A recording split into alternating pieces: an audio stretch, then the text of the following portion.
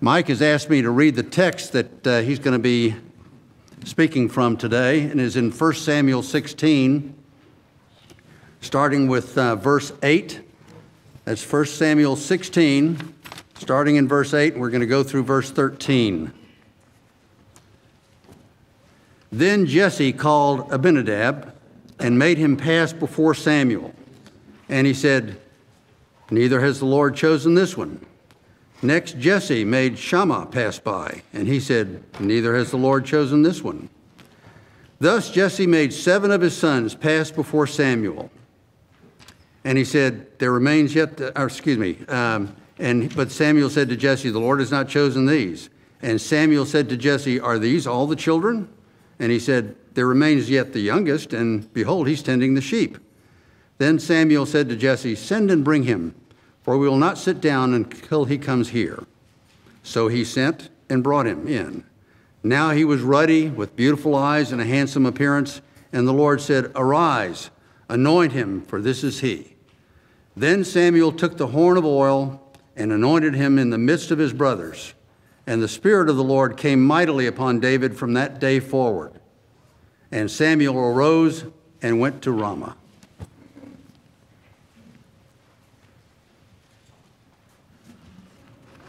I asked Warren to read the scriptures this morning because I've had so many people say to me, I listened to the class. Now, tell me about Warren. And I said, well, that is, he's a great servant of the Lord. And I just told him this morning, I want you to start reading the passage for me. Every morning. I think people need to hear your voice more. And of course, one of the things you learn in ministry is you have to learn to preach, pray, or die at any moment. So that was his moment. And thank you, Warren. Did a great job. This is our 4th lesson, the rise of David, a king without a kingdom. We began this morning with our lesson at a Zevah, Z-E-V-A-H, which we've talked about in the past, a ritual feast at Bethlehem. And so we can imagine that there was laughter and joy. I mean, an important man like Samuel had come to our little town, and this is a big thing for Bethlehem. And yet, in the midst of all that, there's just something missing, something quite not right.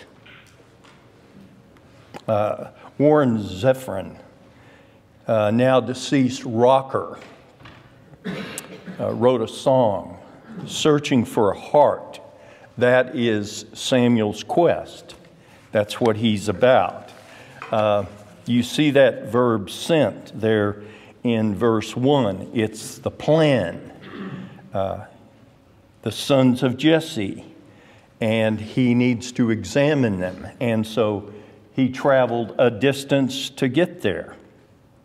And these sons of Jesse all appear before him. Verse 8, there's Abinadab, and then verse 9, there's Shammah.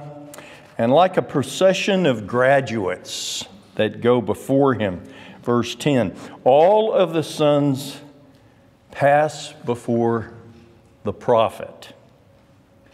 But nada, no, nothing, zero. Now, why would the Lord do that? He ordains all the things, times and the places. Why would he do that? Well, he does it for our instruction. We can learn from that.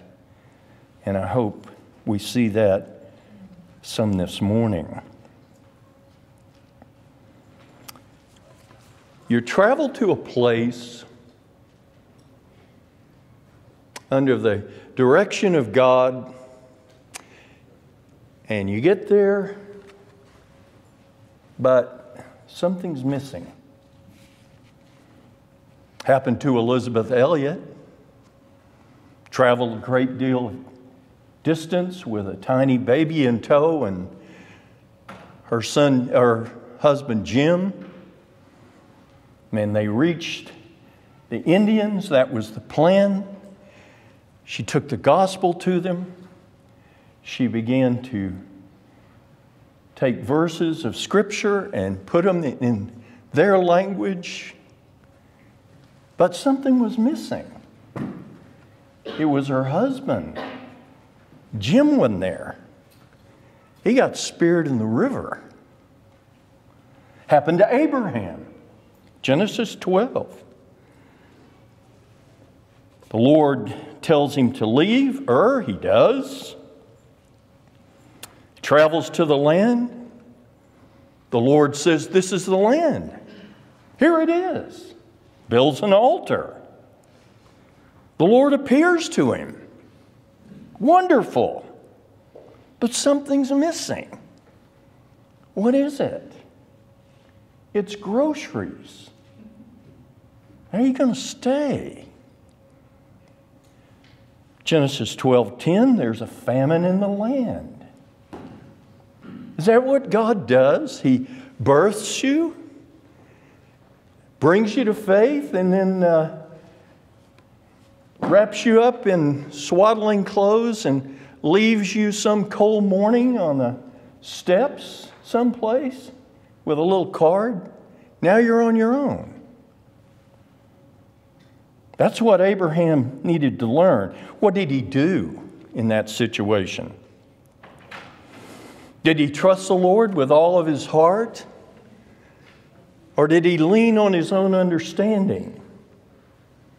Well, we know the story, don't we? In a flit of panic, he leaves. He goes down into Egypt. And down in Egypt is the Pharaoh. And down in Egypt is a servant girl by the name of Hagar.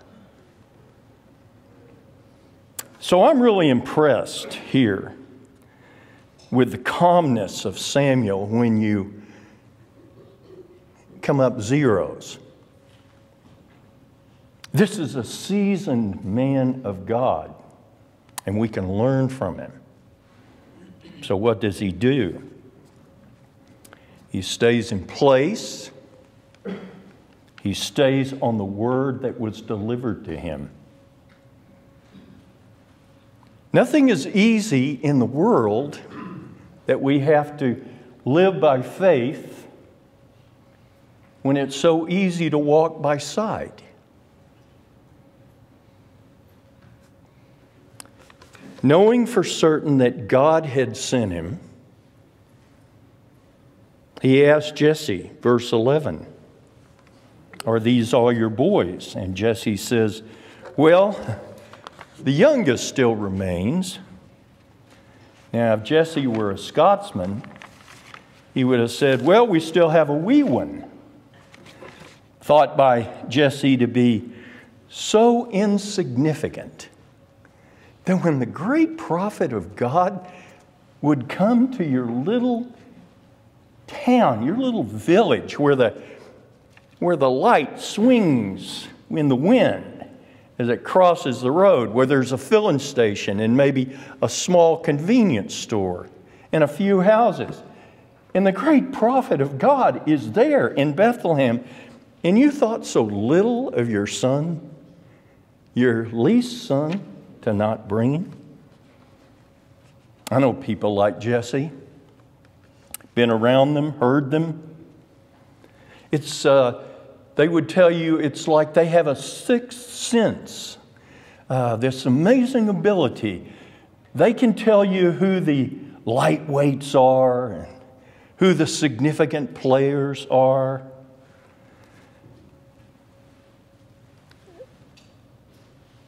First, we should learn as believers. You never know the power of the Holy Spirit in the life of any person. how it's going to manifest itself in that person and that person's personality. You and I have no idea of that power in a life. And for one to categorize a believer as a lightweight, he doesn't have the equipment. I've heard that. Well, that's pure arrogance. And a believer needs to be ashamed.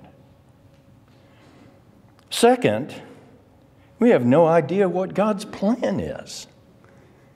You don't know what He's going to do with that person. Howard Hendricks, his book on Elijah,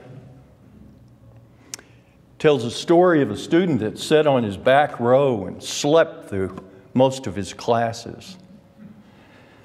And he would file out with all the other students, and he'd walk by Hendricks' desk, and professor would say, "Wonder what God can do with him."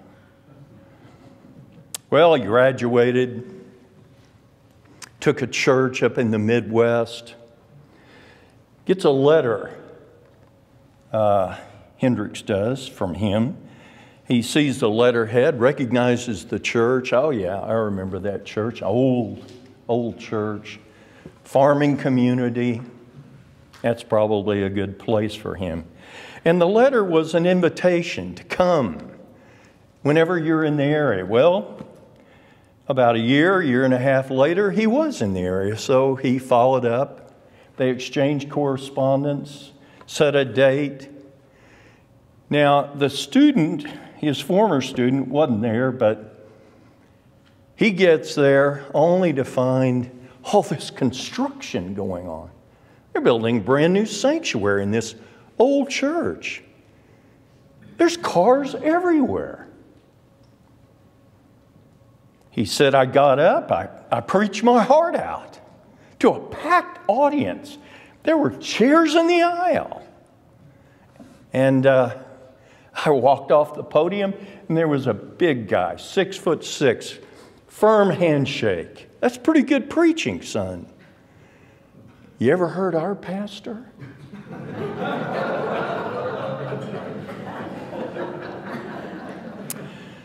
Look at this first description of David.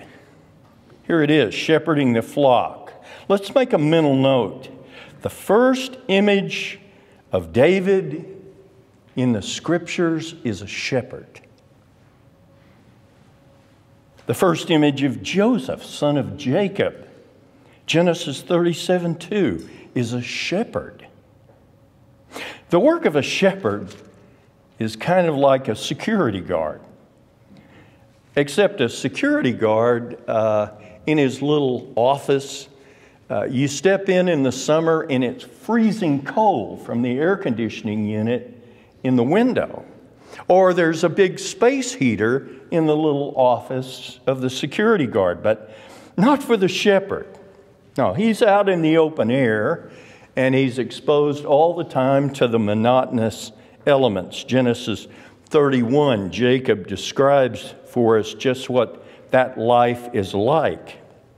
He said, the heat consumed me in the day and the cold at night, and sleep fled from my eyes.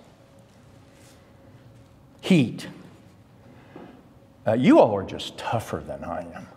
I get down here in the summer, I can't breathe. You're just tougher. It's like a blanket. Dan told me a story. He and Jim Boyce left the building, walking across the parking lot, and suddenly Boyce just stopped and said, "It just doesn't go away, does it?"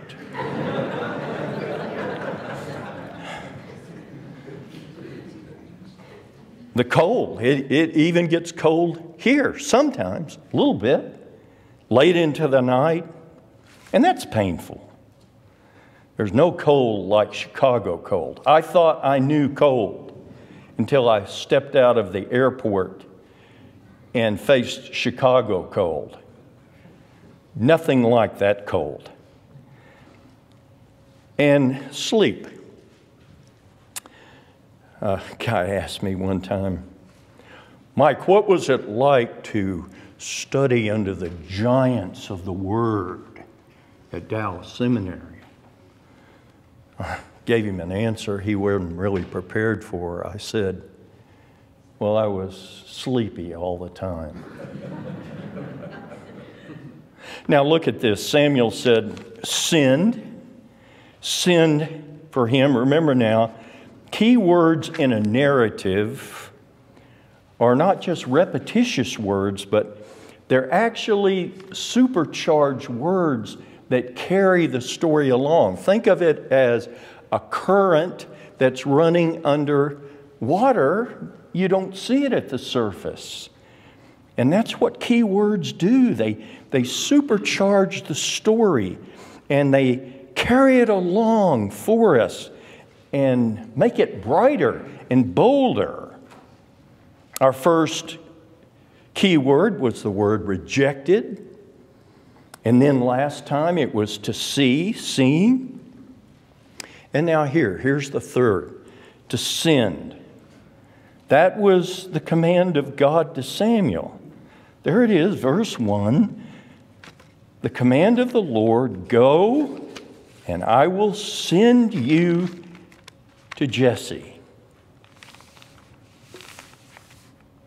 To my surprise, this verb, to leave, it's translated in your text to sit. It has a lot of discussion about it, and it's always in the grammars down at the bottom of the page in the fine print. It's translated this way, to turn away or to turn to do something else. It's probably the force of the latter, to turn to another agenda item. So I'll try to put it in the context. The we would be either, that would be Jesse and the prophet, or that would be Jesse and the family. And remember, we're at this feast, this Ziva going on. There's laughter, there's celebration. And Samuel says to Jesse, think of an exclamation point. We are not leaving until you bring him, the son that I haven't seen. That's the idea.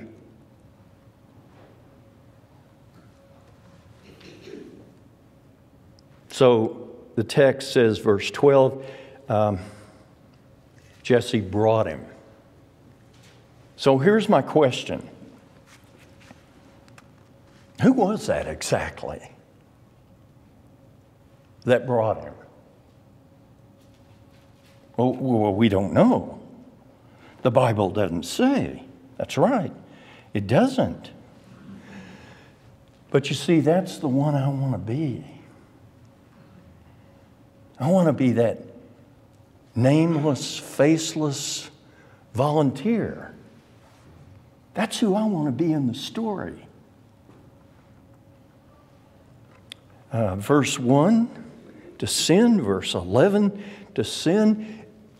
And these key words, if you start meditating on them and think about them, and here's what my meditation led me to. Isaiah 6. Now, you don't need to turn to Isaiah 6. Mark Newman's Sunday school class knows Isaiah 6.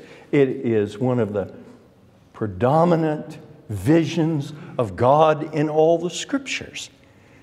He goes into the temple, and suddenly there it is. Bang! 3 dimensions. The Lord on his throne. And so awesome and grand that the train of his cape, it fills the entire temple. And then comes the voice from the throne, using our word right here. Who shall I send? And the prophet says, send me. Asking for a volunteer. Who will be the nameless, faceless volunteer, the insignificant one? That's who I want to be. One in obscurity, just volunteering for a great God and for what He wants to accomplish in my lifetime in a space and time. In a chapter that has had much to say about seeing, we now have something actually to see here. Think of Samuel's pounding heart as he's waiting for this little shepherd boy to arrive. And here he is, ruddy. Same word used of Esau, Genesis 25:25. So he's reddish brown, beautiful of eyes, literally good for looking. That's the same word that was used of Moses for the effect and the wisdom of God for Pharaoh's daughter.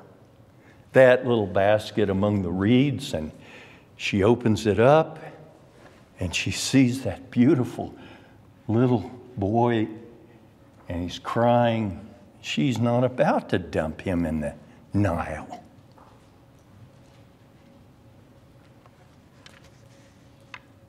The voice of Samuel that was patient to wait,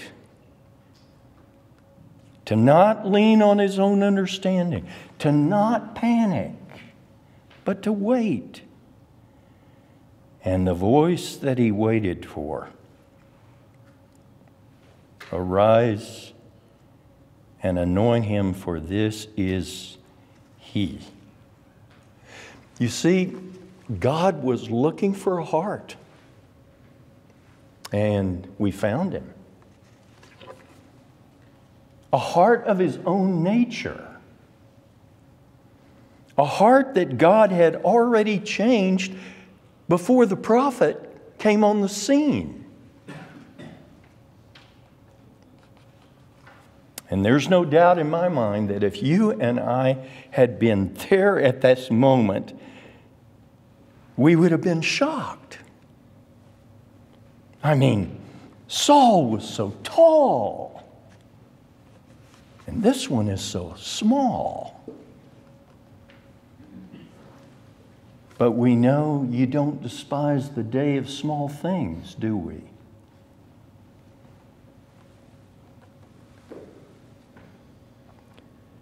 The Lord Jesus, on an afternoon, was looking down and watching people give money at the temple. And there was this widow who brought her tiny mites. Now, think of all the activity going on at the temple. Animals are being slaughtered. People are talking to the priests. Think of all the activity in Jerusalem. People arguing at the gate of the city over goats and oxen. All those conversations.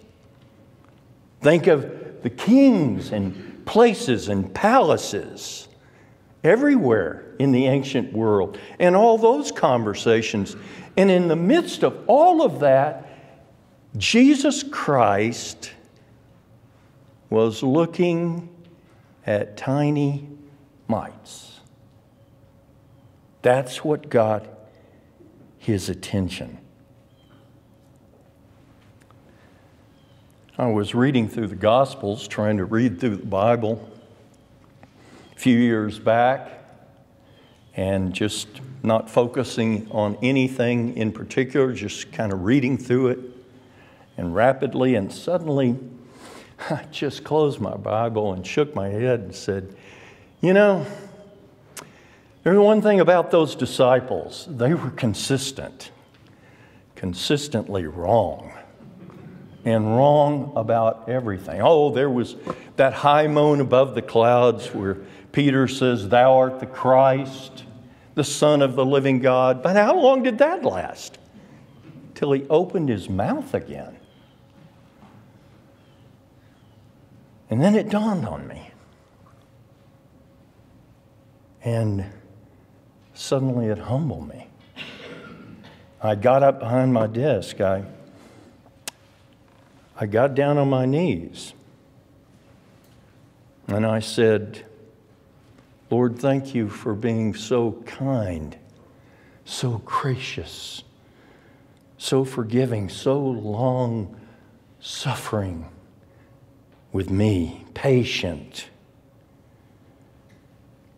Because you see, that's what he was for them. Why?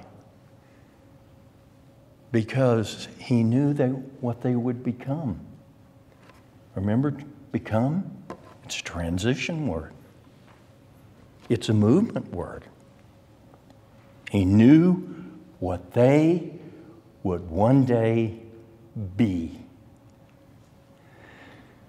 Verse 13, then Samuel took the horn of oil and anointed him in the midst of his brothers. There are 3 anointings of David.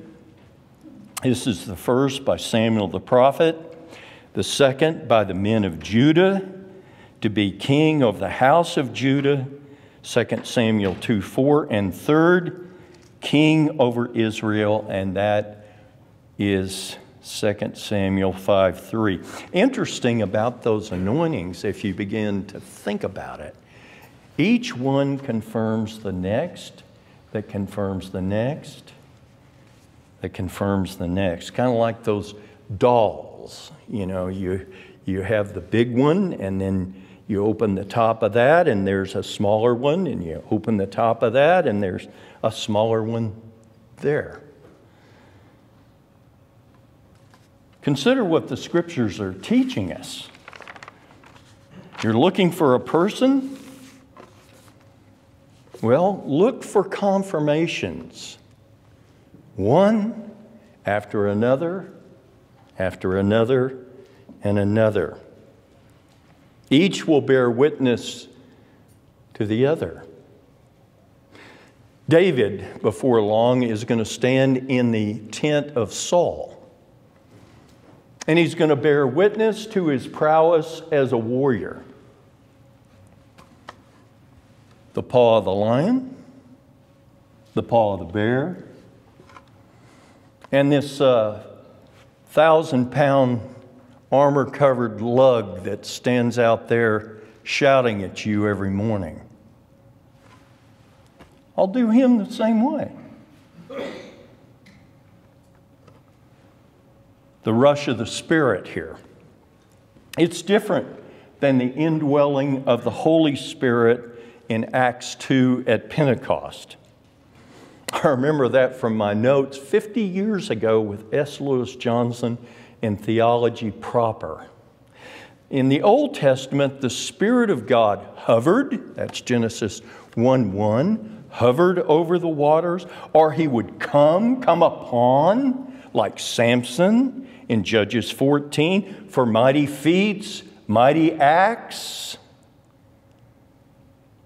But notice this last phrase of the verse, from this day forward. See that? Not for a particular moment or not for a particular task. No, this is permanent. This is going to be over him, with him, around him, through him, in some miraculous way till the day he dies. So, what does that mean? We're looking for a heart. We're looking for a king. God described him as a king for myself. And we found him. And now we know that he is one and the same with God's own nature. And he is also equipped with God's own power. Look at that name David right there in your text. It is associated with the Spirit. Daniel Block is a contemporary scholar. He calls this verse the most significant turning point in the history of Israel. Why? Because it is the transfer of divine authority to David. For those who like to focus on numbers, we might consider the numbers here. We know 7 to be the perfect number, 7 to be the climax. It's the end of creation. 7 is the zenith. So what is 8? This is the 8th son. Well, it doesn't go 8, 9, 10. No, it's 1 through 7, and then 8 starts the progression all over again. What we have here in 8 is the starting over, the new beginning. And here's our man, David. Here's what we need to focus on and remember from this time forward, because the application is all over us as individuals. This man will be invincible for as long as he serves others and not himself. And now the close. Samuel arose and went to Ramah. Pretty profound, wouldn't you say? I mean, look at your contrast. Back at verse 11. We are not anyway, in any means or reason, going to leave. The effect of that in Jesse's ear, he just delivered to the prophet his best and brightest. But no, we're coming to the agenda now. And here it is. The end of the story, the end of the scene. He leaves. But you see, that's what great servants of the Lord do. They come to a place and they're vigorously focused with energy and time and effort upon that service at a place. They may be president of the Kiwanis Club. They may set the curve at the tennis courts, at the club. But their focus is in their service. That's where their energy is. That's where their passion, that's where their drive is.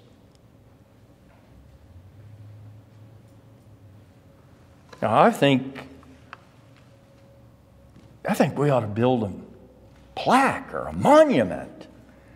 I mean, this is big time stuff, you being here. Samuel? He doesn't have time for that. He's gone. The only monuments that are built anywhere in this book is the one that Saul built for himself. You see, great servants come and they serve and they leave. And they're interested in the work that's there at that time. And oftentimes, when we say they leave, they go to heaven. That's been the history of this church. Men that have been here before, that have shaped our lives, ministered to us, dried our tears, encouraged us, gave us the word, but most importantly is that we witnessed them, their participation, and it affected us. And I I want to be like them. That's the life of the servant. And you know what? It's very, very powerful. So, we finished our fourth lesson. So before we break, and a miracle of miracles, I'm going to get us out on time today. Let's consider where we are and where we're going forward. We now have two kings, both chosen by God, both anointed by the prophet Samuel. One is the true king. One has been rejected. But that one rejected is going to still occupy the corner office. He's going to continue to have the flags and the trumpets and the cavalry and the big tents. And everybody's going to move at his orders. It's a time of great confusion.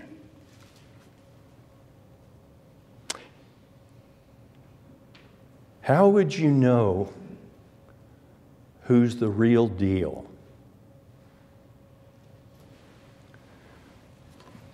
Two individuals that we'll study in the future.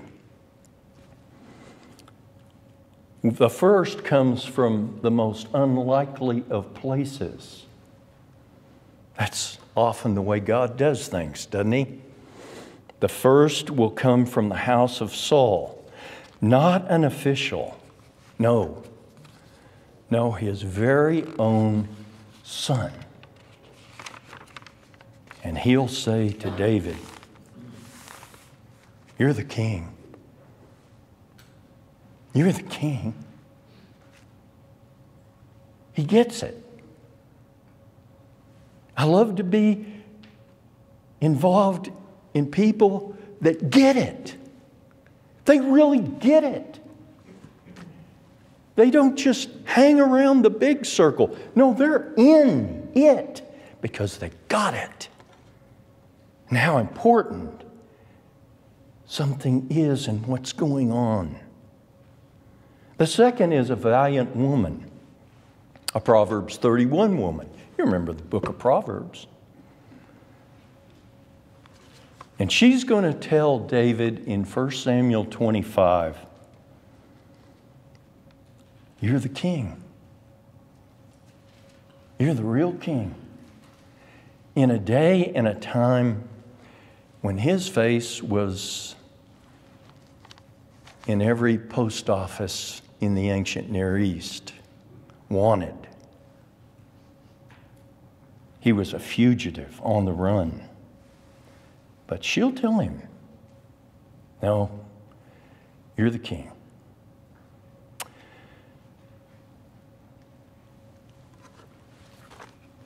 Now think about this with me.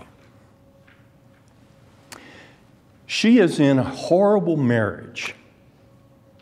So horrible we could call that bondage. That's what she's in. She's married to a guy by the name of Nabal. He's a fool. That's her whole world, being with a fool. But God's going to deliver her out of that. Nabal's going to die real quickly. And David is going to remember her profession. Her profession. You're the king. And he is going to swoop down and take her as a bride. Now, when you're a bride in the ancient Near East, you become a co-heir. You're inside the family now. All right, title, and interest is with you now as a co-heir. Which means she has everything he has. You see, that's what the Old Testament does for us. Little lights, little flickers, shadows of things to come that teach us all about Him and our relationship to Him. That's the value of the Old Testament. And it's all about the one and only, Jesus the Christ. Believe in Him, trust in Him. Do not leave this room without knowing that you have cast your lot upon Him completely. And you will have that relationship and all of those benefits attributed to you as well. Let's pray. Thank you, Father, for our time of study today. Thank you for this class, the love of the Scriptures for the people at Believers Chapel. What a blessing. Strengthen hearts and minds to follow your word, to wait upon your word, because blessing is around the corner. Good things are always ahead for those who wait to hear His word. In Jesus' name, amen.